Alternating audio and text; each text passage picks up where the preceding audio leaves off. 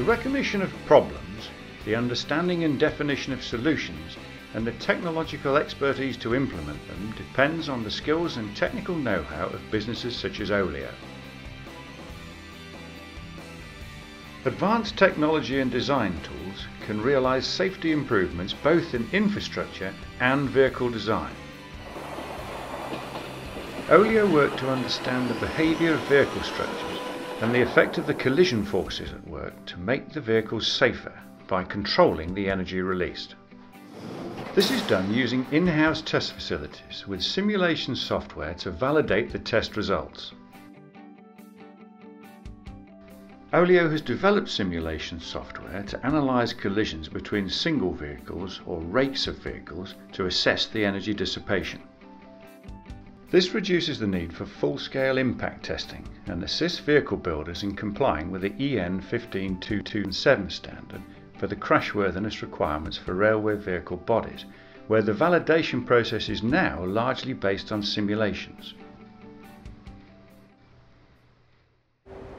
In the 1990s, research indicated that end-on collisions of railway vehicles presented the greatest hazards to passengers, and that most fatalities happened at speeds of less than 60 km an hour.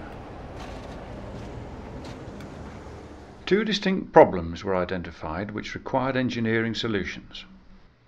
Firstly, the elimination of vehicle overriding or climb over, and secondly, the prevention of uncontrolled structural collapse by managing the energy dissipation. Understanding collision behaviour needs the latest technology, combined with years of technological know-how, which Oleo possesses. In the 1990s, vehicle builders were looking at solutions to these problems. This led to new cab designs and intermediate ends, combined with controllable characteristics, hydraulic couplers, and anti-climbing devices. It was predicted that these designs would eliminate vehicle overriding.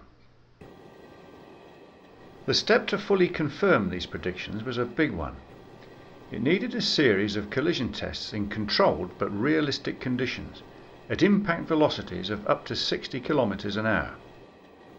4 tests were to be staged. The first test would demonstrate the classic conditions for vehicle overriding. The second would validate an override design. The third test would be a preliminary low-speed collision to confirm low-speed behaviour prior to the final test, a high-speed collision between 2 rakes of specially modified vehicles to prove that controllable energy dissipation can take place. Computer-aided design, including finite element analysis and dynamic modelling, was used. Oleo carried out tests of the components designed to absorb energy in a controlled and predictable way, and their calculated performance was confirmed. New structures and panelling were added to the test vehicles, including 10 additional vehicles to form 2 rakes of 5. Oleo anti-climbers and hydraulic energy absorbing couplers were then fitted. Each test was to measure key parameters such as vehicle velocity, overall body end collapse force, longitudinal crash pulses, distribution of load, coupler forces and vehicle pitch. On the test day, cameras were placed in set locations using scaffold and platforms along the 20 kilometres of selected track. The first test was to show classic overriding. From the release point, a single vehicle approached a similar but stationary vehicle at 60 km an hour. On impact, the train overrides by 1.5 metres before settling.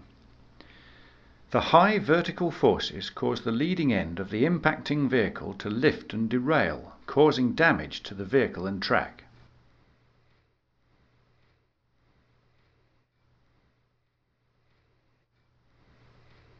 For the second test, the stationary vehicle was fitted out with a new cab end, Oleo anti-climbers either side on the buffer beam, and an Oleo hydraulic energy absorbing coupler. When released, the vehicle's twin travelled towards the stationary car at 60 km an hour. The results are far less destructive than the first test, with all wheels of both vehicles remaining on the track and with the absence of any override. Controlled energy absorption, the use of anti-climbers and hydraulic couplers had just been validated as a means of preventing overriding. On the day of the final test, 5 vehicle test rakes took part in a test to check that the dynamic loads produced at low speed by 350 tons of colliding railway vehicles would act as predicted. The released impacting rake met its partner at 8 km an hour, which produced unspectacular results as anticipated. For the final test, the train arrives at the start point and final checks are carried out. The train then sets off and picks up the required speed before the release cable disconnects the test rake from the main vehicle.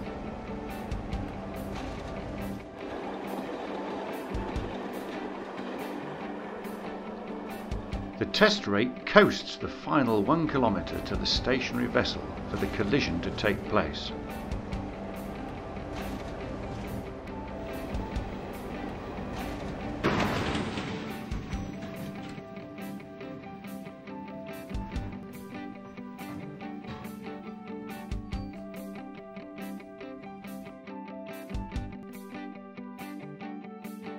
After the impact, the vehicle is inspected and signs of success are clearly visible.